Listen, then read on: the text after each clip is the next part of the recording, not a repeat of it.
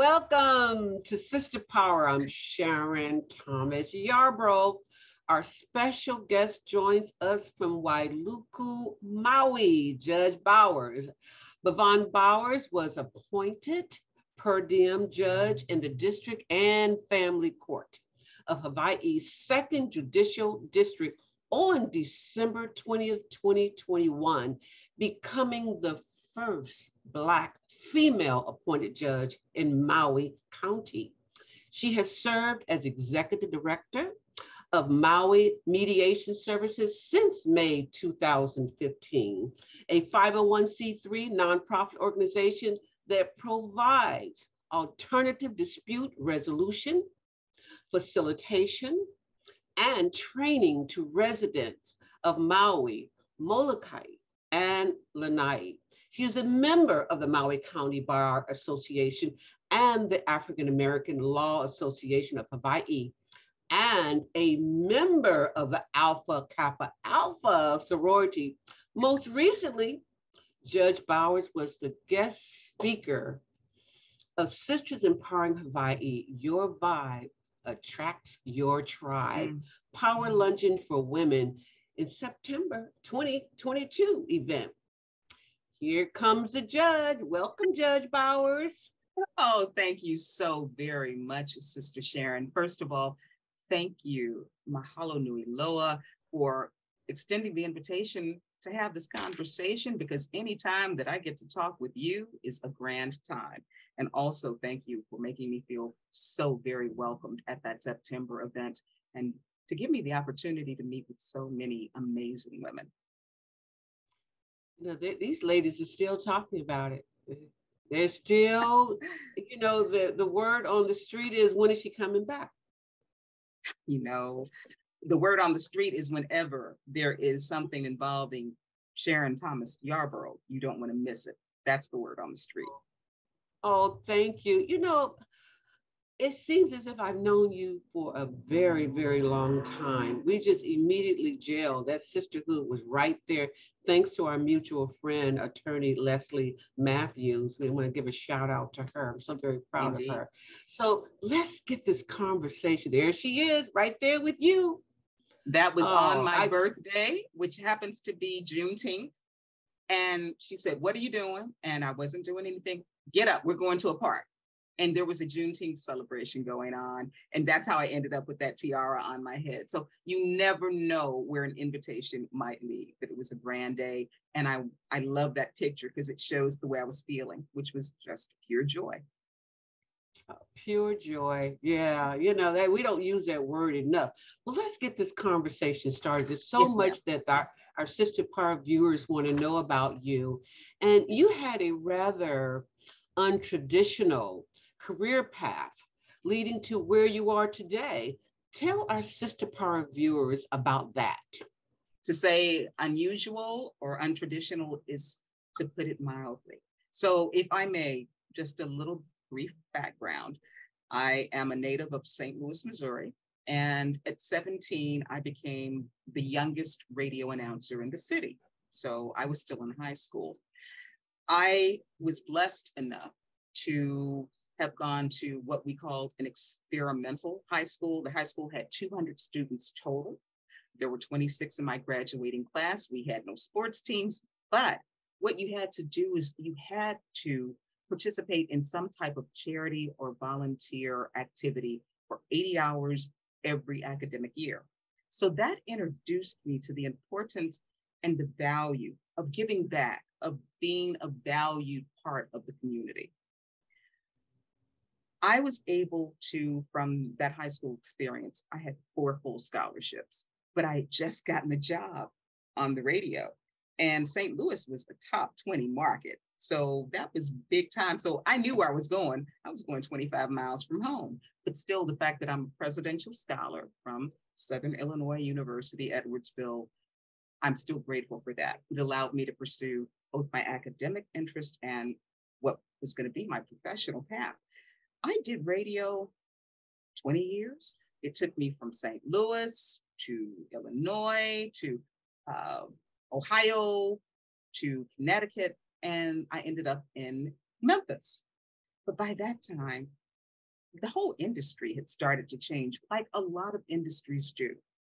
I loved it. It was entertainment, it was music, it was fun.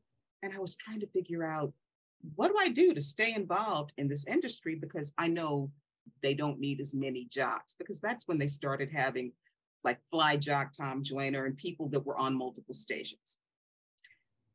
A friend of mine that I had gone to undergrad with, she and her husband had moved to Memphis, and she was going to law school there. And she said, there's a part-time program.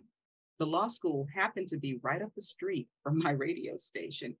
And so I was the music director at the time on the air middays. My dear friend, the promotions director, we would always get together and talk about everything. And I dared her. I said, why don't we take the LSAT and see if we can get into law school? Because people always need attorneys. And yeah, entertainment law, that sounds like fun. So we took the class together. We did well. We took the LSAT. We did well.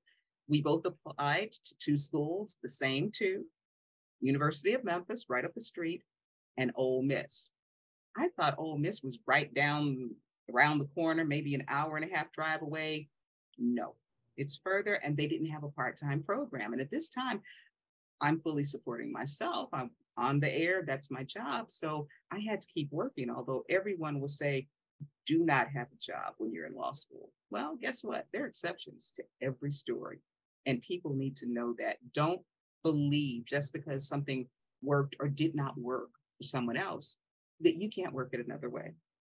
Long story short, we both got in. I was still working a 70-hour work week.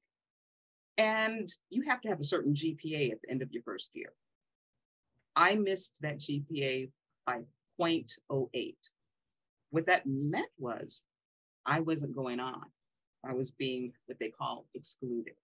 And I tell this story because I know so many people have gone to law school and that's happened to them, but they're embarrassed by it. We need to stop being embarrassed by the things that teach us a life lesson or that we grow from. It devastated me. I had never failed at anything in my life. But once I made up my mind, no, you're going to try to get back in. And it was a try because the law school did not have to let anyone back in, but they did. There were two of us that they allowed. And believe you me, I was on pins and needles until I got out of there because I had life events in between time. I lost a parent, I had to have surgery, but I followed through. I graduated, I took the bar, I passed the bar on my first try, and then I stayed in radio. Thank you for the applause, but I stayed in radio. Why? Because that was my safe space. And yet, why did I go to law school? It was to remain viable. I eventually met a gentleman because I needed law help. And when he found out that not only I'd gone to law school, but I graduated, I passed the bar, and I wasn't doing anything, he basically shamed me into, why aren't you trying this profession you spent all this time trying to learn? That was a turning point in my life. And I know everyone out here can go back through their timeline, and they're just certain turning points. By taking him up on his offer to rent me space in his building where there were other attorneys that I knew that all practiced different things, I got a smattering, I got an education that I hadn't gotten in law school. And for that, I will always be grateful. Eventually, I left radio and started practicing full time. I had the enormous fortune after I left the gentleman who shamed me into practicing. Two of my classmates from law school, we took classes together, we studied for the bar together, we learned our bar results together. So that is me in the blue, but behind me, that is Judge Mitzi Pollard, who is in the Shelby County Juvenile Court. So she's dealing with all the kids and custody and even crimes, juvenile crimes. Next to Mitzi is Judge Jennifer Mitchell. Jennifer is a criminal court judge for Shelby County. So she deals with all the horrible stuff. Below Jennifer is Chancellor Melanie Taylor Jefferson. Now, Mitzi and Jennifer and I, those were the three that studied and did all that. Mitzi was a little, not Mitzi, Melanie was a little older, but she too went to University of Memphis. And then the person to the far, my far left, is Carolyn Leaks. And Carolyn has been a judiciary know-it person. If you need to know a contact or what's going on, we all have to have those. That was her. So thank you for sharing that picture. But it was just really unique that the three of us have done as well as we have. And I'm grateful for that. And I was going somewhere with this story that then you said the picture, and now come on, bring me back. That's okay, because you know what November, Judge, is National Inspirational Role Models Month. Who was your inspirational role model? Thank you for that question. My first and by far the most important role model, my mother, Rosemary Young Bowers. She was the most brilliant person I've ever met. She went on, got her master's at U of I, and instead of walking on stage to get her master's, that day she married my father. But there's certain personalities that are just rich in whatever gifts they've been given, be it intelligence, be it compassion, be it in being unable to give support in a way that is uniquely needed and appreciated at that time. To this very day, I aspire to be like my mother. But there are other people along the way. And again, I say I'm doing this as a sharing because I want everyone who's listening to think back on their life path. Who motivated them? My fourth grade teacher, her name was Justine Clay. That lady was fireball before I knew what a fireball was. And her trademark line was, I'm calm, I'm cool, and I'm collected. And I still hear that. I wish I knew what happened. But when you have someone that takes an interest in you, that's more valuable than gold. I felt that she supported me because that was the grade where I shifted out of my home school and started being bused to a gifted program. But when you're in your neighborhood with your family, your peeps, your community, there's a strength that we get from that. When we are taken out of that, we often have to learn how to reconnect with those sources of strength. And I did that, but my mom, Miss Clay, all of the women in my family, because we come into this world in whatever circumstance, wherever you're born, what state, what the politics are, that the people that you feed from, those are the ones that help instill in you what is right and what is wrong, what the boundaries are. And I always had, and to this day, still have, and I believe like energy seeks itself. So if you're of a certain mindset and of a certain caliber, what you will and will not put up with, those people gravitate towards one another. And that's what I have had the entire course of my life. Those ladies that we just showed in that picture, we met on the steps of the law school. I knew Jennifer's mom because her mom was in radio, but I didn't know Mitzi and she didn't know me. And yet we gelled and supported one another through probably one of the most arduous times of our lives, and still are here to support one another. And that's the gift when it's lasting. Some relationships, as you know, temporary, but some last longer. And that is the beauty of it. Let's get some bragging rights in here. You were just appointed. Come on now. Let's talk about you were appointed to the bar examiner of Hawaii. There's your swearing in. I mean, I've got so many questions for you. Let's back up.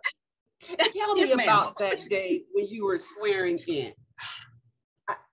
It was, the word surreal comes to mind, but here I am, little Bevanne Jannine Bowers from St. Louis, Missouri, holding her hand up in the courthouse of the Second Circuit of the Grand State of Hawaii, a place I never saw myself. But then again, if we open if we open ourselves up to possibilities and challenges and don't become fearful, and I know we're going to come back to that, but how did I feel? I was allowed to let friends and family from across the globe have the link, the Zoom link. And I walked up there, and of course, our dear friend Leslie was there, and her mom and others that are like family to me, that are family, not like, that are family to me, were there. I was amazed. I was highly honored and felt privileged. And I felt that to whom much is given, much is expected, and I'm going to do my very best. And to this day, that's what I've been doing. But as I lifted my hand, and to be honest, Sharon, I'm going to tell you, I don't remember what I said. There is still a recording that I have not gone back to, because I don't really like me on film. But I was told I did a very good job. And I just spoke from the heart. And that's the best thing. When you can speak from the heart and it just comes out. That's what I did. Let's talk about your new appointment. So I have been appointed to the board of bar examiners. Every state has a bar exam. Some states you can waive in. But I am now part of that elite panel that gets to decide who is determined to be qualified to join our bar, to practice in this state. And if you are not allowed, well, there's one way you can appear, but it's, again, another honor. Because I remember when I took not only my Tennessee bar exam, but my Hawaii bar exam, you're waiting on pins and needles to find out which direction your life can now change or follow. Again, another honor. The bar exams are twice a year. I am finding out what my responsibilities are, but I do know that there are a limited number of attorneys and judges who are allowed. And again, it was something, an application process. Am I the first? I'm not the first woman. Am I the first woman of color? And I know I'm not the first woman of color. Am I the first African-American? I'm not sure. I can look into that. But what I am sure of is I am privileged to have that appointment. Oh, congratulations again. Thank you. So you wear so many hats. You're still in radio. I found that out about you, last night. Yes, ma'am. And now this new appointment. Mm-hmm. What inspires and motivates you today? This is what inspires me. And I hope inspires all of us. We have such tremendous gifts and power that we don't acknowledge. And Sharon, you tell me and have told me you were so hard on yourself. And we as women of color, I don't know why, I guess we could sit and pontificate on that, but we are so very hard on ourselves. What motivates me is my story is not unique. I didn't come up in a family of attorneys. I didn't come up living in this most gorgeous, wonderfully blessed state. And yet here I am. I was, again, most fortunate in my early years. And I think you've got a picture of one of those early years, but I was never told you can't be this. You can't go for that. Quite the opposite. So the fact that there was some type of ceiling, and this is growing up in the inner city of St. Louis, okay? Not the most economically profitable place. And yet I felt empowered. And I grew up with that cocoon of the women in my family having that same mindset. They went through different levels of education, some only high school, some college, some graduate. And yet I felt I could go for anything. And I did, which is why when I said my exclusion from law school, before that, I think my most trying disappointment was I didn't make a pom-pom squad in high school, but it wasn't my high school. My high school didn't have sports, remember? So I was going to somebody else's high school. So in hindsight, that's kind of funny, but I believed that I could. All you have to do is apply. There's more than one way. A friend of mine has a saying, How do you make sure you always get your way? The answer, have more than one way. I remember that. I like that. I like this. So what, I didn't mean to cut you off. Go ahead, finish. No, it was just, so what's important is my unlikely circumstance and where it has led me thus far. And I say thus far because who knows where's next. But stop putting limitations. I don't. And any opportunity that I have to talk to anybody about anything, that's the first step. But that's anything about me. But to receive means you got to give, or to give means you got to receive. So if I'm telling you about me, I want to know about you, because we all have a story. We have all done tremendous things, yet we don't celebrate that. We don't celebrate it in ourselves enough. We don't celebrate it in each other. And your September event taught me that you can walk into a room with women you've never met before, never seen, and that energy is there when they are connected in cause, in purpose, in support. And that's a mighty powerful thing. So what motivates me is me wanting to be my best and help support anybody else in their best, whatever that is. Support doesn't mean judgment. Support doesn't mean stoking fear. Support means support. And sometimes support means silence. Just listen. Just, you know, you have inspired and motivated me through our conversations, and it seems like I've known you for years. But I want to ask you this question. Yes, ma'am. For our Sister Power viewers, what would you like to share with other women listening? In one sentence, you are limitless. There are women who right now are thinking, I can't do that. Yeah, that worked for her, or whatever. No.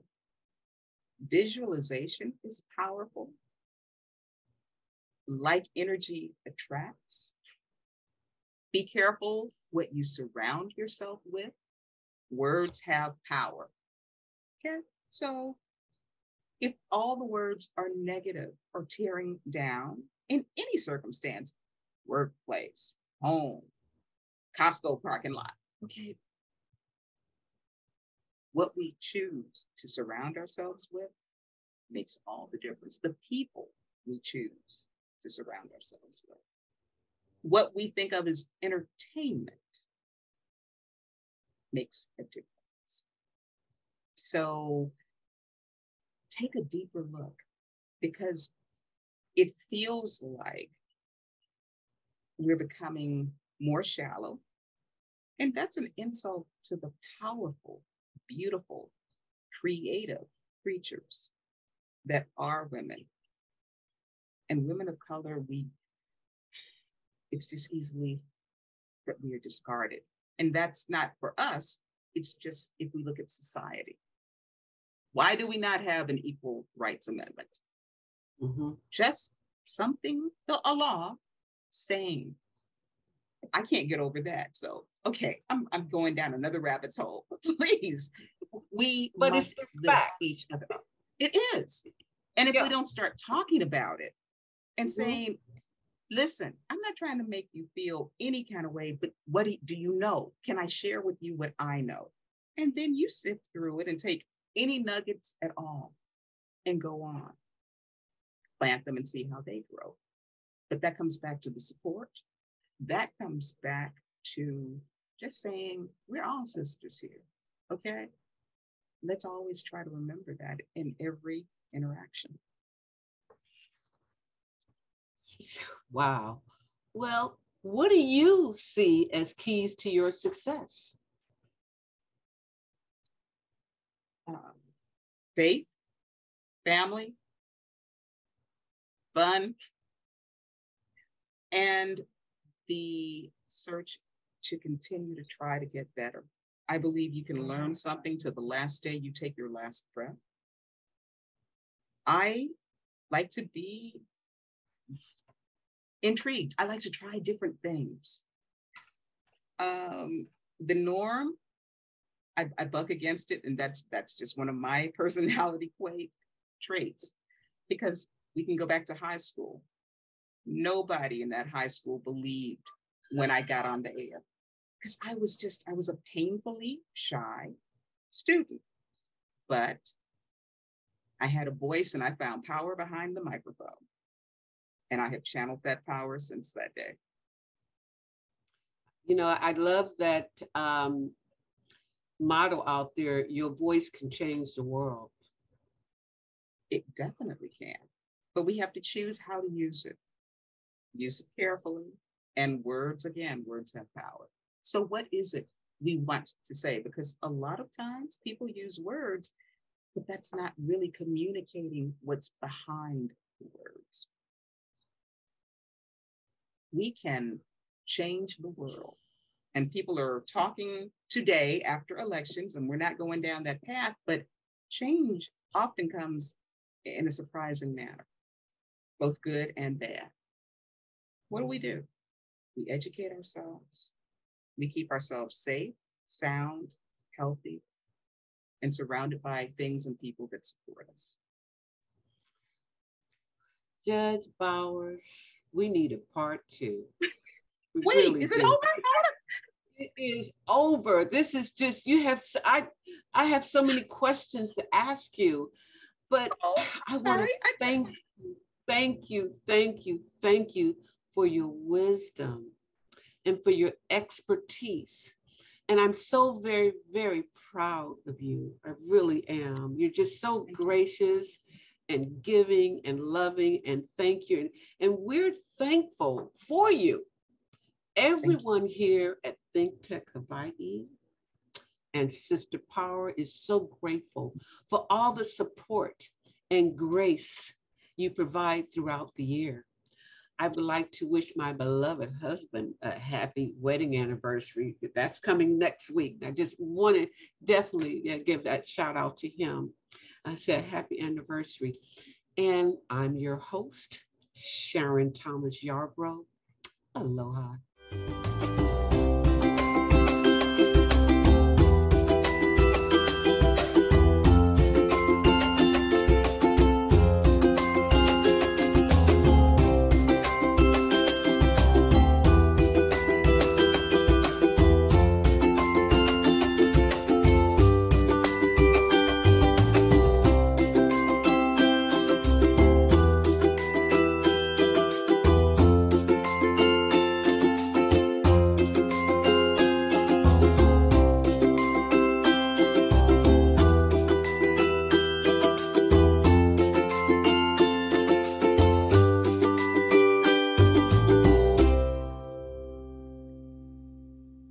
Thank you so much for watching ThinkTech Hawaii. If you like what we do, please like us and click the subscribe button on YouTube and the follow button on Vimeo. You can also follow us on Facebook, Instagram, and LinkedIn, and donate to us at thinktechhawaii.com. Mahalo.